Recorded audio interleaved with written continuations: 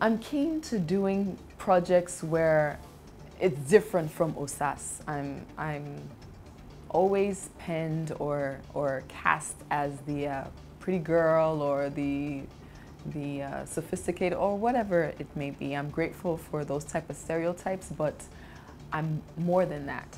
And just within the last few months, I was able to play an action star in a movie, which I'm very excited. I cannot wait. I'm really waiting for this action movie to come out because I've always wanted to be in an action movie and to be a heroine in this movie, Ratnik, which will be coming out soon.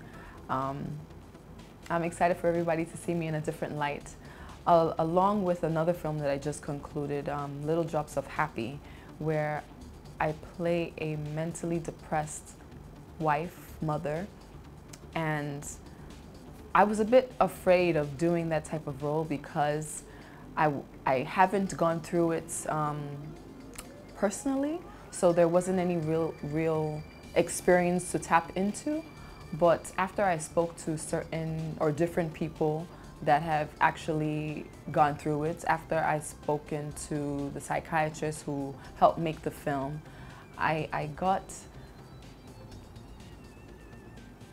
was able to tap into that and bring to life that character. So I'm playing a mentally depressed person in one role, and then I'm playing an action star in another.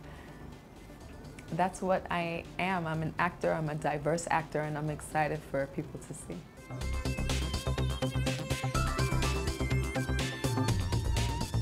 All of my roles that I am blessed to bring to life I've brought into my life in some way and have put life into the character. Yeah, I always tend to do that with all the roles that I play. If I can't connect with the character, then I'm not doing justice to the film, I'm not doing justice to the character or doing justice to myself.